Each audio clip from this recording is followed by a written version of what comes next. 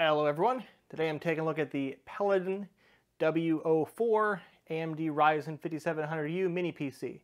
Its claims to fame are that it is cheap, it has 2 NICs, and 8 cores, 16 threads. So if that sounds good to you, come along on this adventure. Forgot my review disclaimer. PELADN sent me this unit to review. No money changed hands, and they won't see this review until you do. I do have affiliate links in the description. Those will send me a kickback. You don't have to use them if you don't want. Now on with the video. So let's take a look at what we got in the box. This little ring here around the box doesn't actually have a picture of the unit on it, which is interesting. It does have important stuff like the serial number, and it's a 16 gig RAM, 512 gig SSD, so there's that. The unit itself is in a nice plastic wrap. And here's what we have. PELADN. Kind of missing like a vowel there, but whatever. Looks like it's easy to take the case off from here. Well, sure is. So we got 1 stick of RAM, so that's a single DDR4 3200 SODIMM. So I could put a second one in there for 32 gigs that I want, I guess. This looks like the SSD, which has a little built-in heatsink. So yeah, we'll take a look at that in a bit. Front panel then, I've got a peel, orange power button, 2 USB 3s, a Type-C, and I really want to know if this does video as well. I'm really curious. That'd be really helpful for me. And audio output.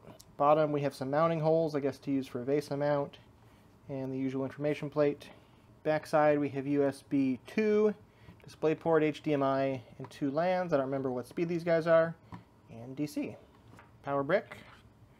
Looks like we've got 19 volts, 3.4 amps. This little guy looks like a SATA cable, so he's going from some flat flex connector to a SATA, so that's for a hard drive. So looking here, we can see the back sides of all the ports.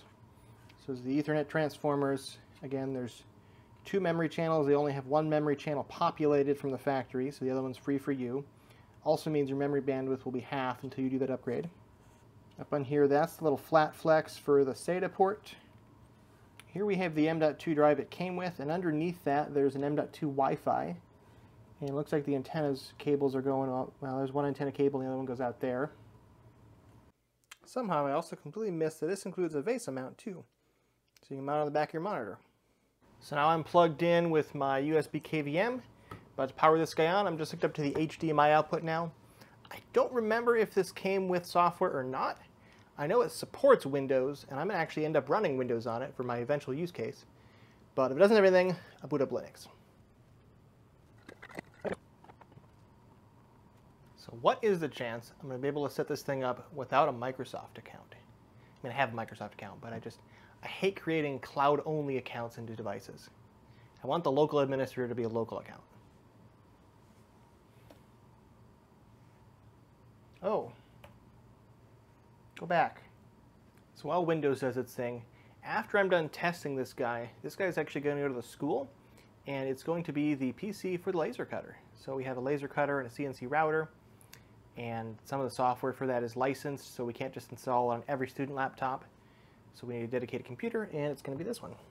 So if you guys wonder why I review so many mini PCs or NAS units, it's either because I'm trying to build a cluster of the world's worst N100 mini PCs for world domination, or some of these things I have legitimate use cases for.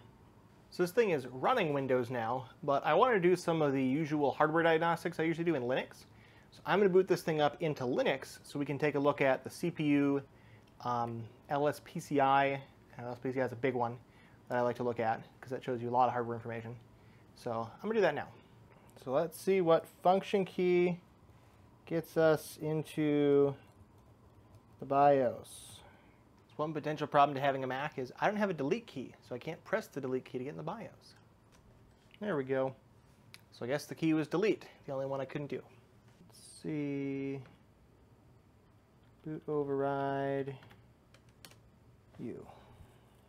So I don't remember if this guy had a 2.5 gig NIC or what Wi-Fi module it came with, so we're going to figure that out with Linux tools.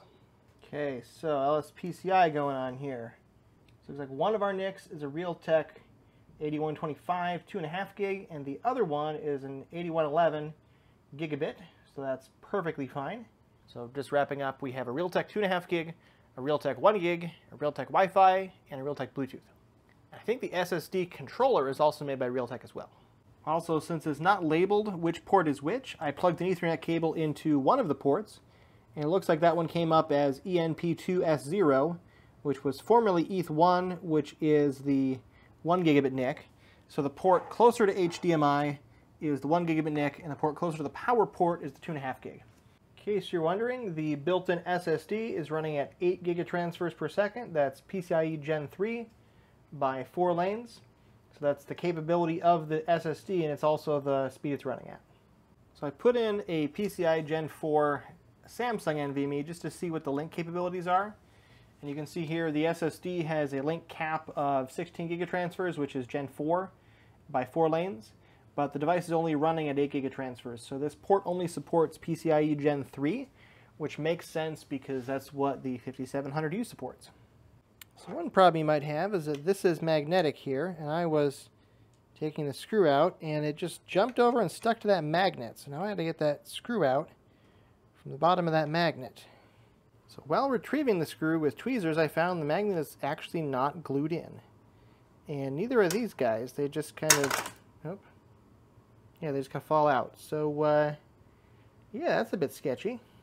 So now I figured out the hardware. Now I want to test if the Type-C port can do display output, because that would, like, make my day. So I gotta go find a cable for that. I'll be right back. So I got the monitor hooked up to HDMI out. Didn't hook up DisplayPort. Got the hub out of the hub mouse to convert Type-C to HDMI to the HDMI capture. Let's see if we get an output. You know, I got an output on the Type-C and not on the monitor, which is kind of cool. So this will be perfect for me if I can use the Type-C as a third monitor. So for me, I'm going to use this for Vex Robotics competitions. I need 3 displays for hosting. So I have one monitor I use for OBS. That's a rather large one. That's DisplayPort, so I can plug that in. I've got another monitor that goes over HDMI, and that is for the timer put by the field. And I have a third monitor, which is the smart keyboard. And that's where I actually put the timing and scorekeeping system, because they have a tiny little window that they use. It's not that big, so it fits perfectly on the little keyboard. And that's Type-C, so I can plug that in here, plug DisplayPort into my big monitor, and HDMI into my timer monitor. It's great. And I got 4 USB ports, which is plenty for the field controls I need and the mice and things like that. I guess I use a Bluetooth mouse too, so it's great.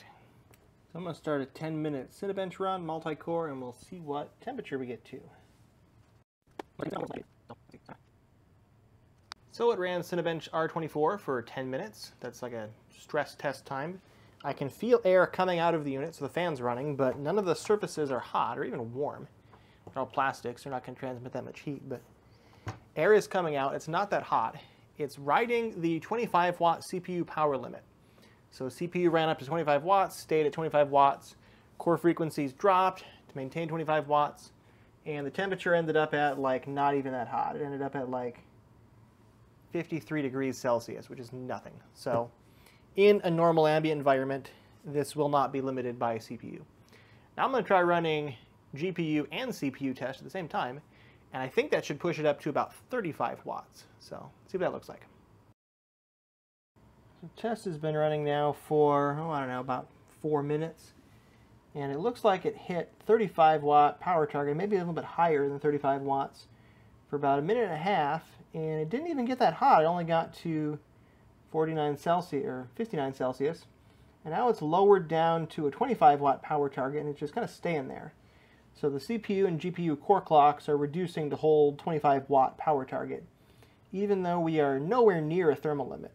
So this behavior to me seems like it's essentially copied from a laptop to the laptop CPU.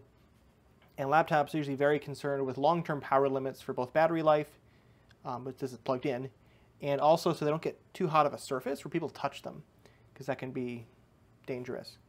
But in this case, it seems like the cooling solution is working perfectly fine. It's only at 52 degrees right now, so it doesn't need to power limit, but it is anyway.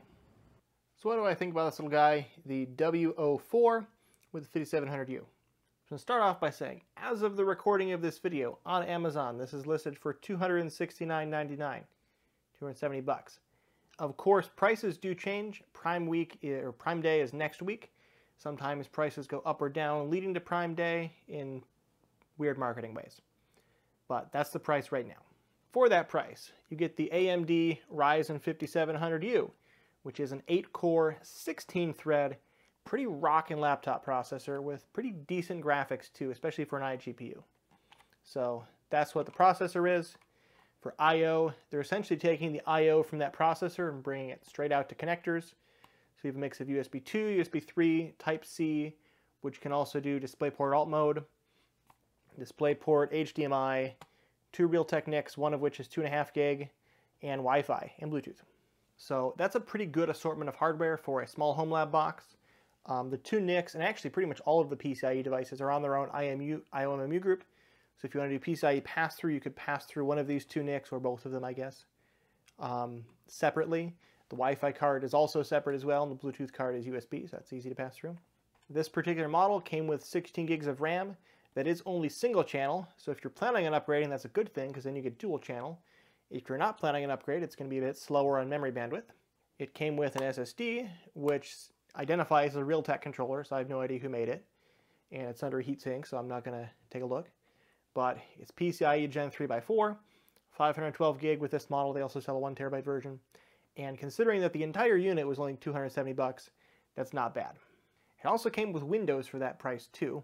So if you don't need Windows, maybe they have other versions. I have no idea. I didn't even look. But in my particular case, Windows is a bonus. So, because I was going to run Windows anyway. The processor is limited to 25 watt long term. The CPU plus GPU can spike up to about 37, 38 watts for a minute or two, but not for very long. The cooling solution is more than adequate for 25 watts. 25 watts is not a lot. Nothing on the box gets hot. It all runs fine. So that is my analysis. If you have any questions, you can comment down below. If you want to buy one, I have an Amazon affiliate link down below as well. I have a Discord server where we mostly talk about networking and home lab stuff. So maybe someday this video, or maybe someday this little guy will end up in like a cluster full of terrible mini PCs. He's not that bad, but I have a large collection of these now I'm amassing, and they're all going in a cluster someday. So stay tuned for that. I have a Ko-fi if you like supporting my channel. I really appreciate that. And I'll see you guys on the next adventure.